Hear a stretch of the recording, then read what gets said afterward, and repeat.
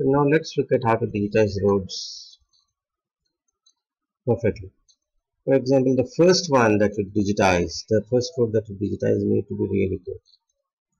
You can generalize this, don't digitize it like exactly on top of it. All this need to be good. Once it is done, then you keep the same cursor here, then use Control E. Now notice that green line. Now this line will drop perpendicular to this. Now go and stop where it has to stop. Then keep your cursor on this, then use Control E, then draw a perpendicular line. Then the same place you use Control E. Now digitize this. Okay. Now I see that this is out. So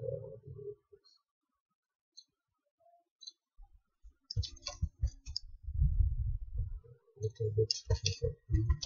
Then I come here and then I close this. Now I want to draw this. Click on this. Then we use Control E. Then draw a line and then drop here. Then use Control E. Control E. Control E. Okay. Control E. Like this. Okay. So this is how we digitize roads using perpendicular.